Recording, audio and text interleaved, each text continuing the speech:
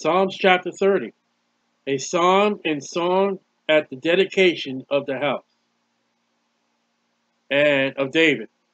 What David's going to do is just going to praise the Lord and thank the Lord. And it's recorded. I know God records ours. I wonder how many times he can record of us our thanksgiving to him, compared to thanksgiving to other things. I will extol thee, praise, magnify, O Lord, for thou hast lifted me up. David didn't lift himself up. The Lord lifted him up.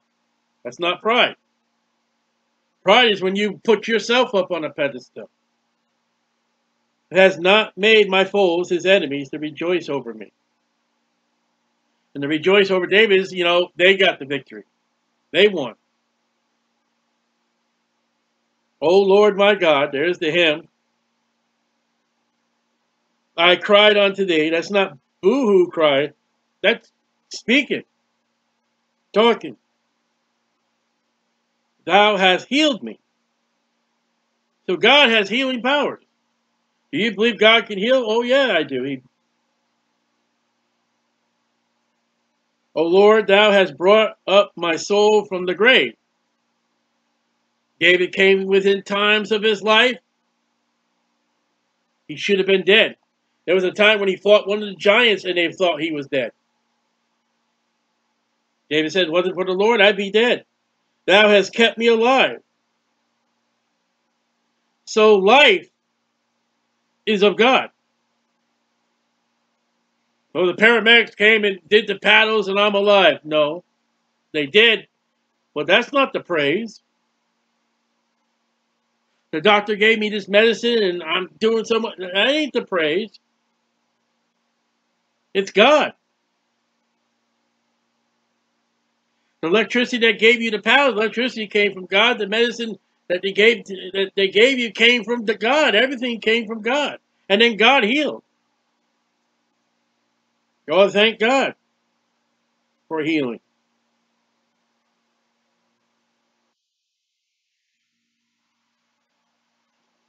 That I should not go down to the pit, death, hole in the ground. Sing unto the Lord,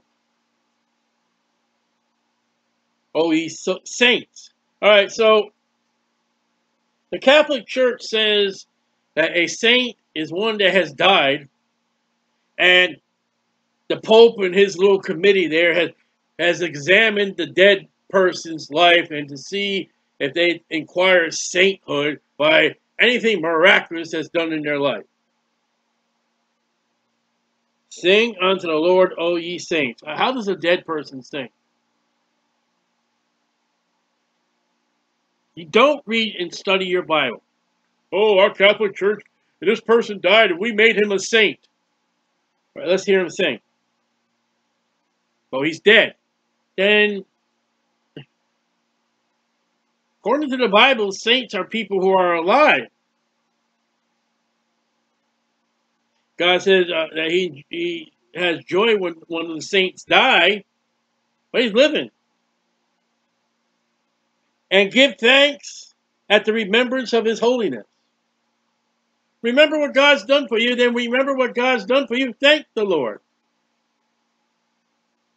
Because you may not have thanked the Lord when it happened. How many times, and I've even thought my own life, I prayed, Lord God, do this. Lord God, do this. Lord God, do this. And he does it. How many times has the Lord done something after answering our prayers? Did we thank him for it? And then when the Lord reminds you of that event, count your many blessings, name them one by one, thank the Lord. You may not have thanked him.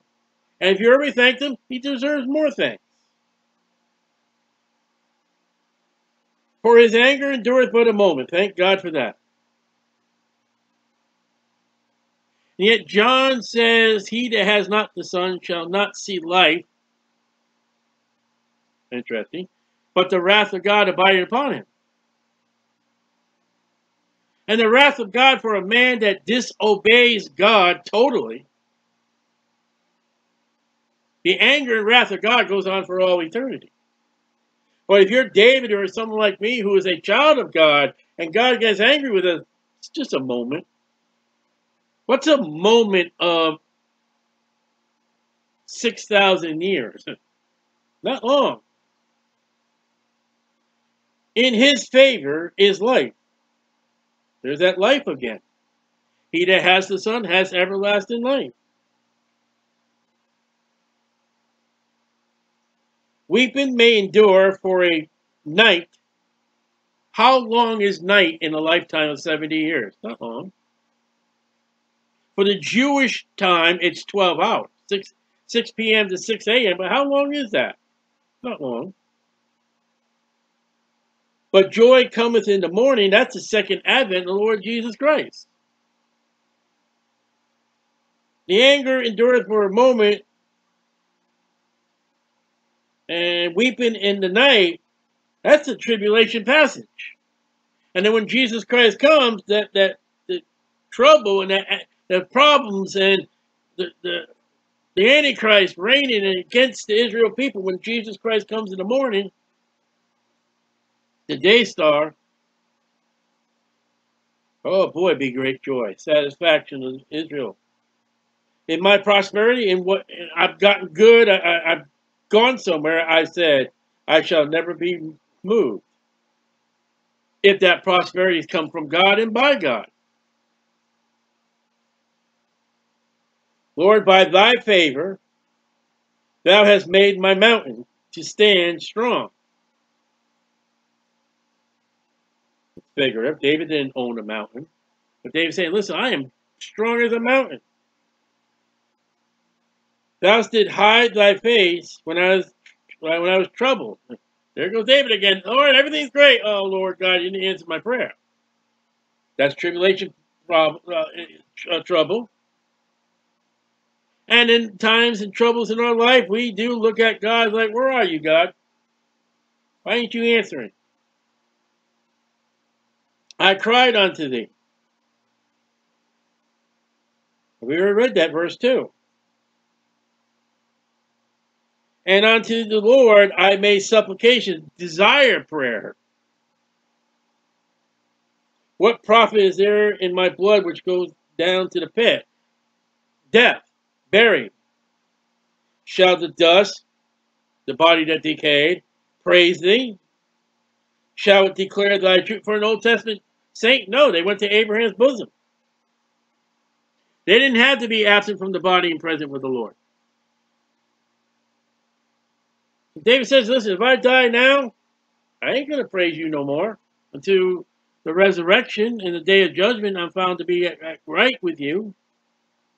Hear, O Lord, come on, God, listen, and have mercy on me.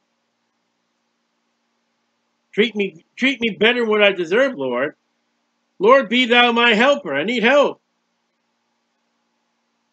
So the hymn goes into the wonderful, great joy of God. Then, problems happen. Thou hast turned for me my mourning into dancing. Life is valleys and life is mountains. Life is mountains, life is valleys. Thou hast put off my sackcloth, time of mourning, time of distress, and girded me with gladness, happiness, to the end that my glory may sing praise to thee, glorify God, and not be silent. God, I'm just praising you. That's what he's doing now. O Lord my God, there's that hymn. I will give thanks unto thee forever. And that's what we're going to do in glory. Forever thanking God.